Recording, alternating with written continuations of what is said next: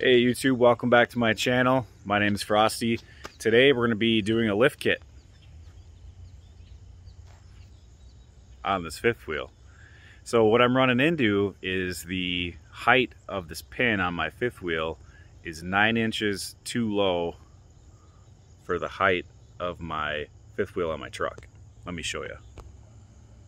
So this truck is a 99 F550. From the ground to the top of my companion fifth wheel, I have 54 inches, and this is adjusted all the way down. There's no way to go any lower on that. This is a 1996 24-foot Nash fifth wheel. My wife and I just recently bought this. We're excited to be working on it and camping with it, taking our daughter on trips. So we're kind of going through the whole inside right now, and then my job today is to get it mechanically suitable for travel. So the fifth wheel hitch is 54. This was like 45 inches from here to the ground. So we have a 9-inch gap really this way that I need to raise this point up. I can't really raise this any further. It's already in the highest position. I could maybe cut this up and fabricate it so that it sits higher. But something I think is just going to be easier is I'll just flip the leaf springs on the axle. So right now it's axle over leaf spring. And today what I'm going to do is put the axles under the leaf springs. And that should give me 5 to 6 inches of lift. And then I have bigger tires for it as well. Those will go on later, but they're an inch taller than these are. So that should really close that gap for me so I can get this thing to tow down the road. Right now it's got that Cali lean to it, that squat in the back. The back bumper almost drags when it's hooked up to the truck because it's sitting so high in the front. So we're going to try to fix that today. So before we get started, we'll take a couple measurements. I've got the camper completely leveled. See the little bubble? She's right there in the middle.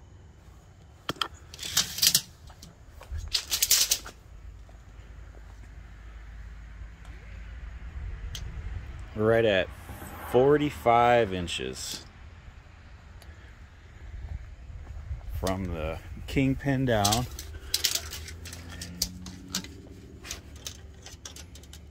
And here at the front bulkhead of the trailer, we're at 16.5.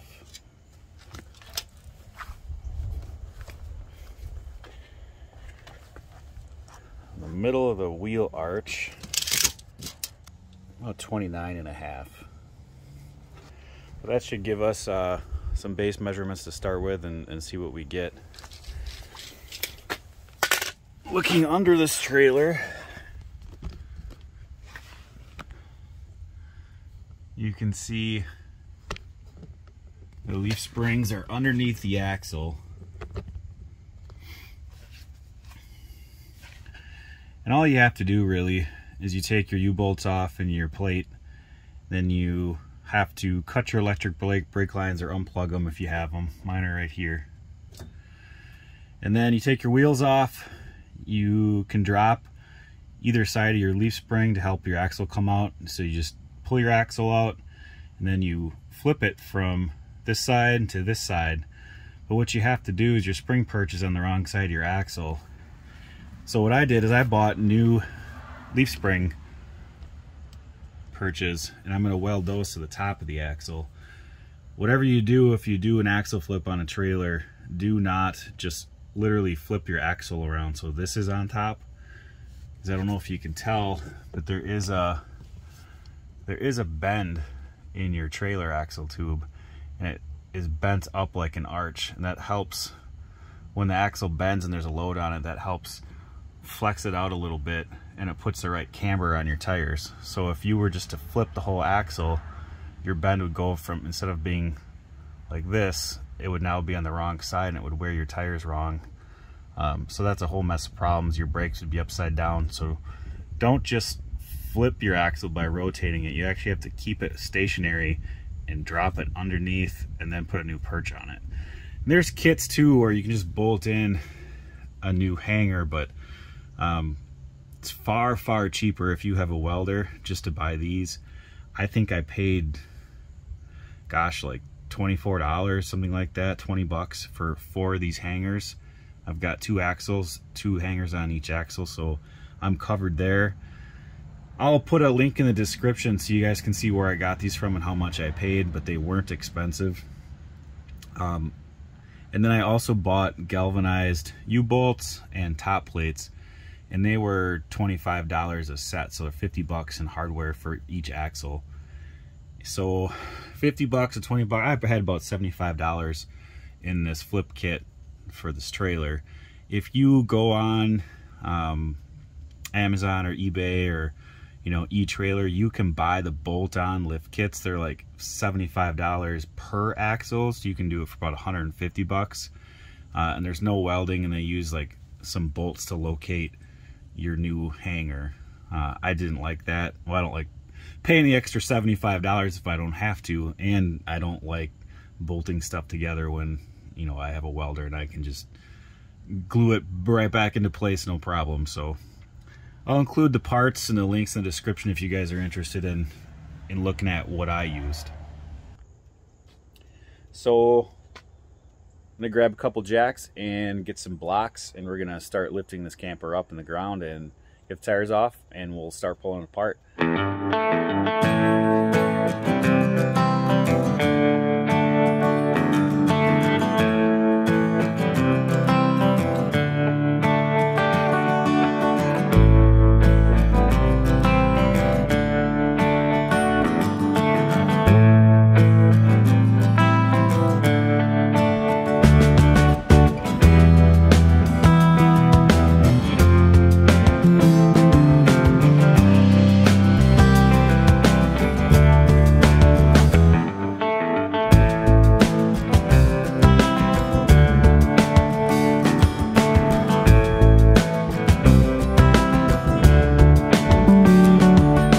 We've got our camper lifted up as high as I feel comfortable going, and then I've got 4 jack stands under it and then 2 jacks to hold it, because I don't want to be getting squished by a camper.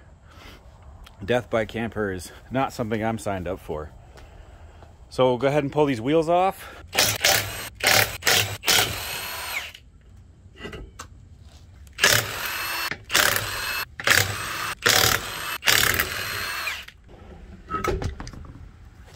When I took the wheels off the other side, I checked the wheel bearings, and there was quite a bit of play in those, so I see wheel bearings in my future.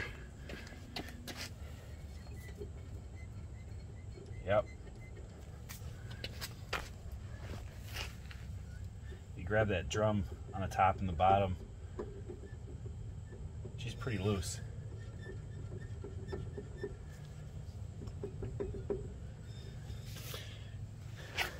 Kind of expected that on an old trailer. Anytime you buy something used, it always kind of seems like it needs endless amounts of work. So wheel bearings for sure on this. But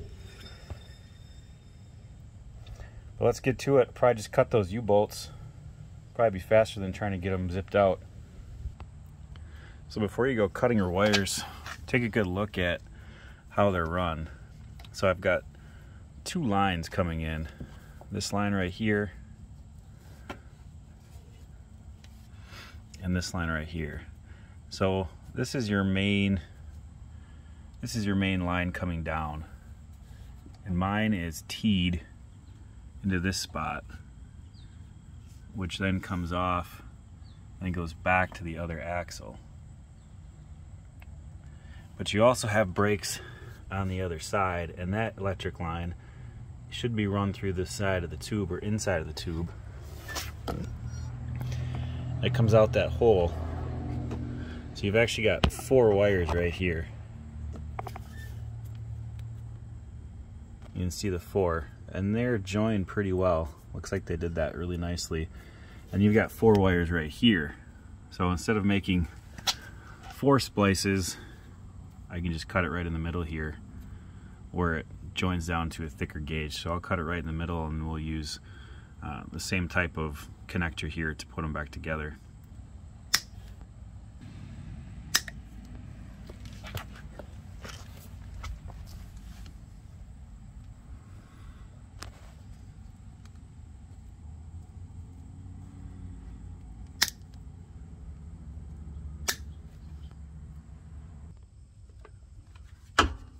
So we'll start by taking this leaf spring bolt out.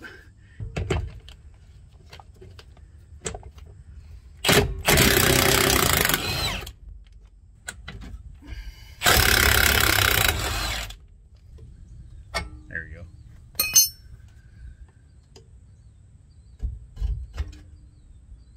Might crash a little bit, we'll see.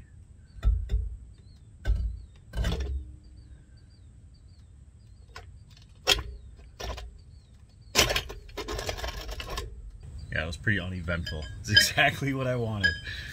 And that flopped down real easy. The thing about this job is you have to have so many jacks. I only have 3. Luckily, I think I can get away with 3. We'll just jack this up until we take the tension off the bolt. And it slides right out.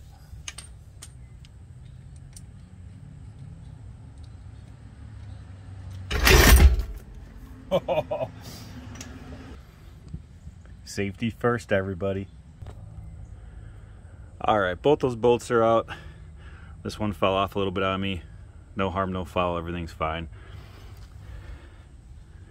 But you can see the axles are just dangling from the leaf springs. When you put these back together, you gotta make sure this shackle, this part is pointed up on both sides.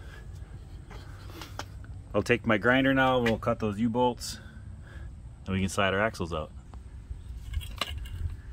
These are under quite a bit of tension, so when you cut through these, they'll probably pop.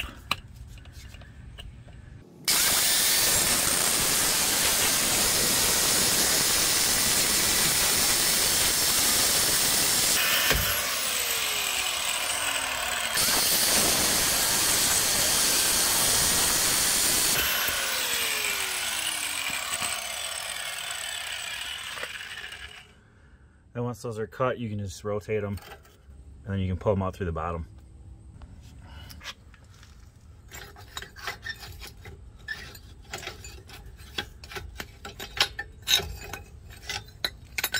And you can see your whole plate comes out. These U-bolts, well, at least in my case, are rusted beyond the point where I'd ever want to try to reuse them. But these are usually, should be a one-time use only. They stretch when you tighten them. So replace your U-bolts. They're cheap. These plates are pretty thin too. They look like 3/16 or 1/4 inch. The ones I got are 5/16 and they're galvanized. So it's 25 bucks for 2 plates and 4 U-bolts. So it's 50 bucks to do both axles on both sides. It's worth the money.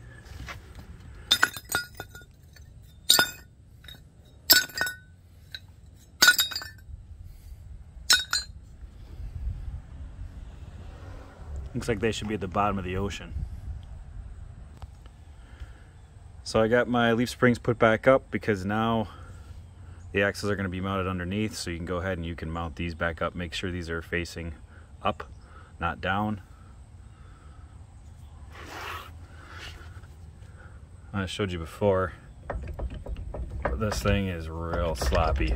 I can't imagine the tire alignment's going to last long with that, so I'm going to try to source these locally. Keep my fingers crossed. I'm sure there's got to be somewhere that has them. But then we'll slide these axles out.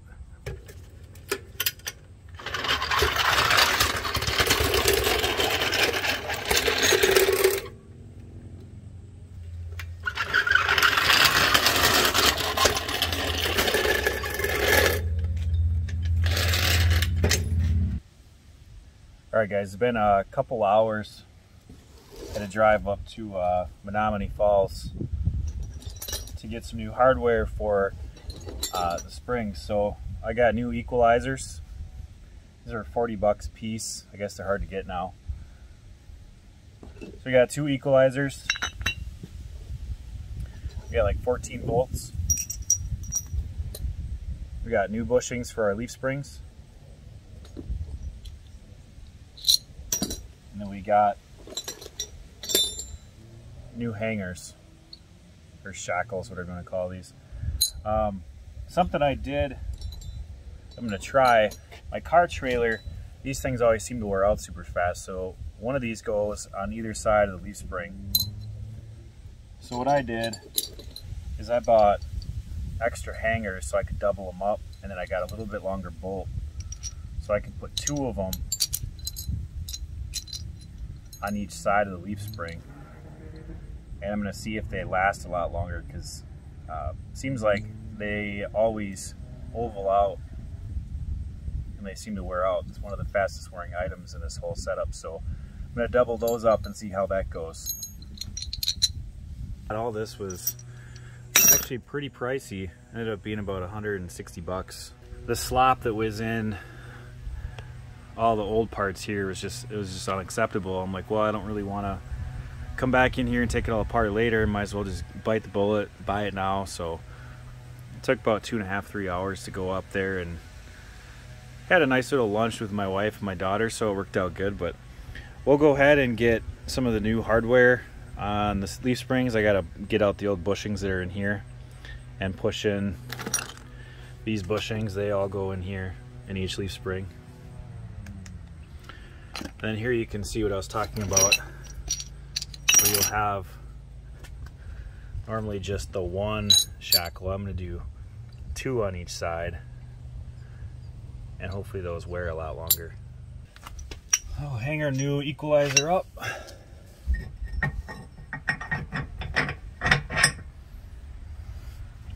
Got a nylon lock washer or lock nut. So we'll double these up.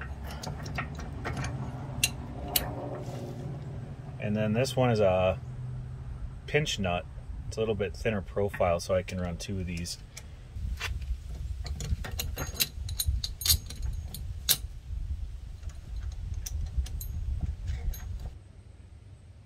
And here you can see just how ovaled out those holes are. That's why I'm gonna run 2 of them. This one's really bad.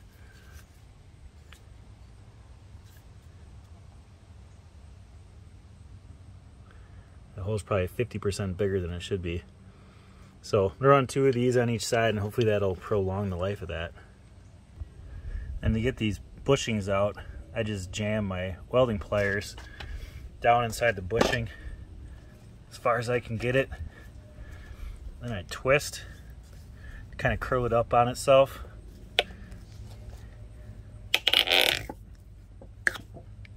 Pulls right out. Here's a look at those old bushings. This one was completely worn through. This one wasn't too bad. Wasn't worn through anywhere. Now you've got the new ones. They should just push right in.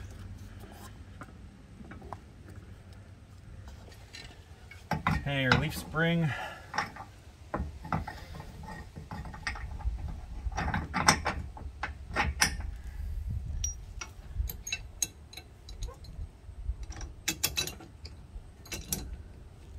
Into our shackles. Make sure these are pointing up.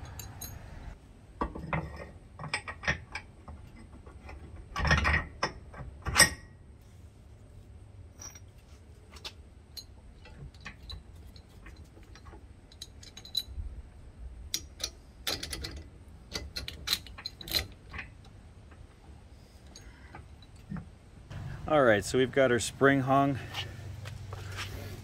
When we put our axles back in, we'll make sure that both sides of these are tilted up like this. Right now they're wrong, but they don't always stay when all this is loose. But they should look like this when we put it all back together.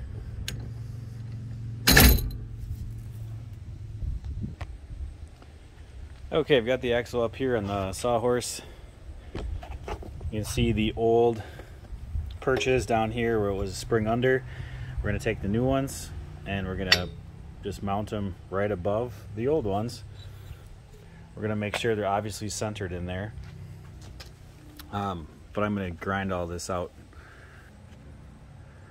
And then we're going to measure it so these are perfectly flat. The surface of this is parallel to the surface of the old one.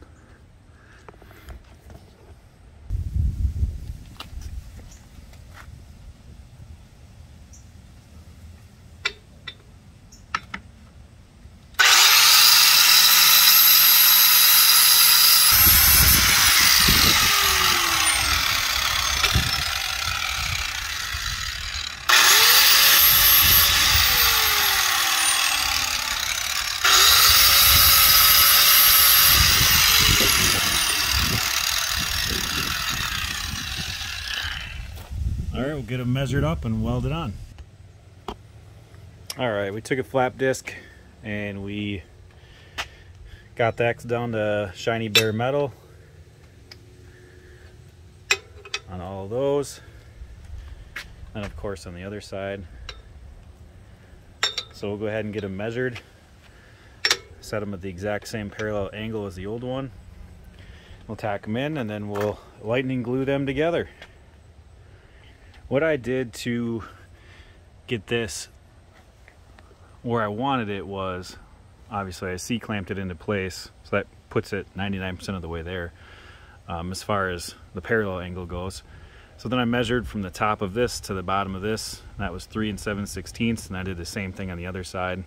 That is 3 7/16. Then I eyeballed it left to right, then I measured it from here to the back, then from here to the back of the drum mounting hardware, or drum mounting face. So she's nice and square. The new perch is a little bit wider than the old one, so it's real tough to see it on camera, but it is as perfect as I think I can get it. It's probably better than it was factory, so I'm gonna go ahead and tack that in, and then I'll do the same process to the other 3. And then once all 4 are tacked in, then I'll weld her up.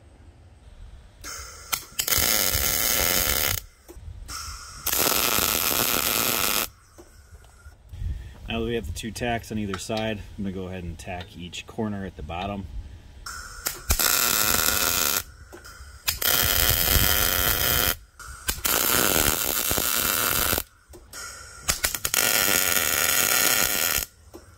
Alright, boys and girls, we've got all our tack welds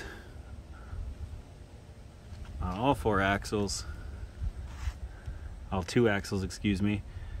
So now we'll set this up and then we'll finish weld those spring pads, and then we can put everything back together. This has actually been a very easy project. I've really enjoyed working on it so far.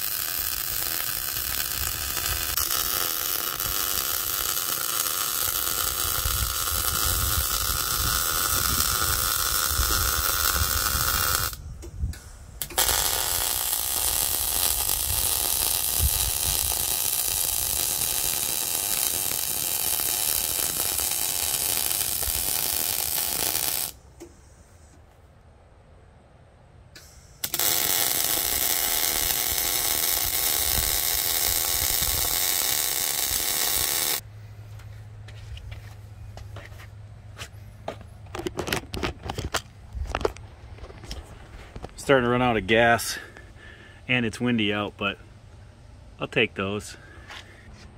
Welding complete.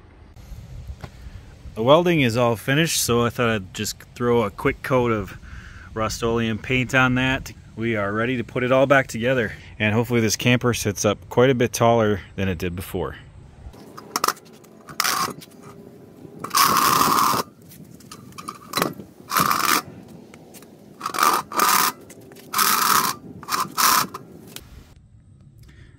This is the kit that I bought from eBay. It was $24.95 for 2 top plates and 4 U-bolts, so $50. I think it was free shipping. It came from California, so I had to wait a little bit for it. I'm in Wisconsin. But the thing I liked about this kit is these are 5/16 thick, so they're not going to bend on you nearly as easy as the ones that were there. And these are galvanized and so are these. So they should hold up to the weather quite a bit longer. That's important here in Wisconsin. We use salt and all that junk in the wintertime. Not that this camper will be driven in the winter, but anything we can do to help prevent the rust here, I try to do. So really good kit for the money, $50 for all this. You can't complain with that. So we're gonna go ahead and reinstall those axles. So I have the jack here underneath the axle, and I just lifted it up to meet the pin on the bottom of the leaf spring. We'll take our top plate, put that on the pin. You take a couple of U-bolts, you come up through the bottom.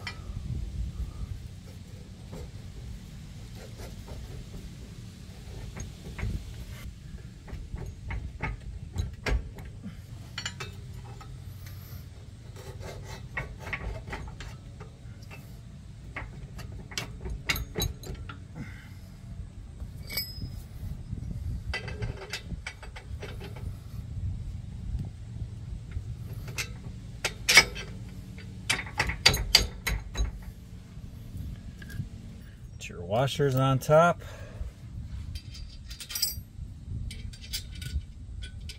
Followed by your lock washers. And your nuts.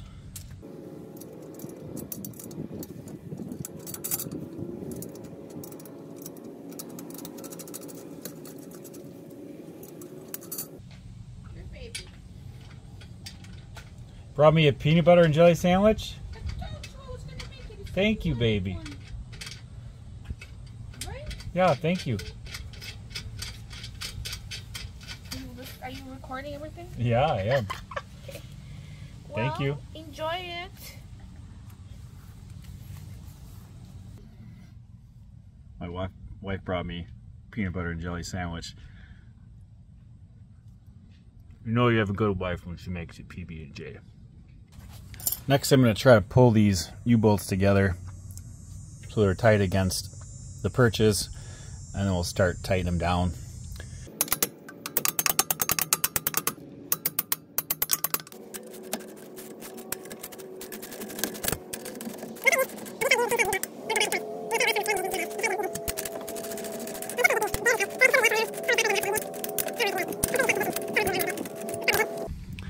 I have to remember to flip these back up. Okay, well, I got those pointed back up on both ends.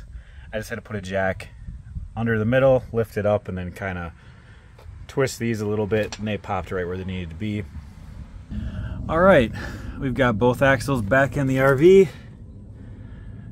Our shackles are pointing the right direction.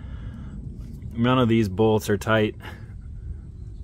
So I'll go ahead and tighten all these bolts off camera. All right, a couple of weeks have gone by. I have finished the axle flip on here. I did get a pretty good lift out of it. I think I was about 9 inches off from the fifth wheel plate to the fifth wheel in the truck before. Now I'm only 3 inches off. So I got about 6 inches.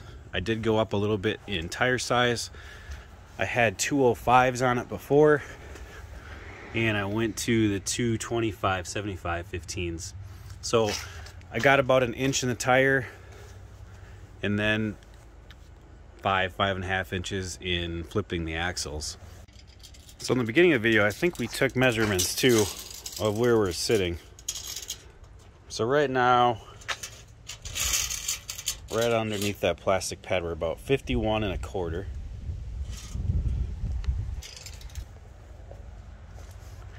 We ended up doing all new hardware, bolts. We double stacked those plates so that they wear a lot longer. Got galvanized top plates, U-bolts, so they don't rust. I rehooked up these wires on both sides. But it turned out really, really nice. Found some aluminum wheels on the old Facebook Marketplace, so we put those on there.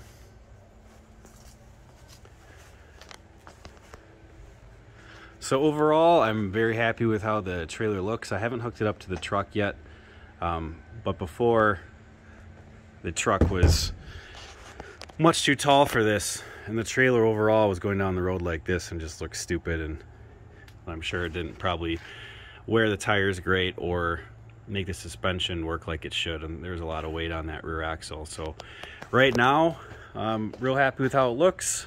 It turned out really nice. It looks much better with the aluminum wheels. My wife and I have been working on the inside of the camper. We pulled out all the carpet that was up here in the bedroom. There's like a couch back here that we recovered. We pulled off all the old hardware on the doors. So just doing some little minor upgrades to the camper too that bring it up to maybe 2022 versus 1996. But for what we gave for the camper, I think we're doing really good. We don't have much money into it. I think the kit maybe that I put together was, the lift kit was probably less than $100. I'll try to break it down in the description, but $100 to flip your axles if you have a welder. I didn't go for the kit that you can bolt on, and I just didn't think that that was a great way to do it. So if you don't have a welder, maybe so, but if you do, or can take your axles to somebody to weld those top perches on there, I think it's a much better way to go about it. After we pull it around, it'll probably be a couple months before we do that. We'll give you an update on how it pulls, how it looks, how it sits. But for now, that's it. Cheap and easy way to get your camper up higher. Thanks for watching, guys.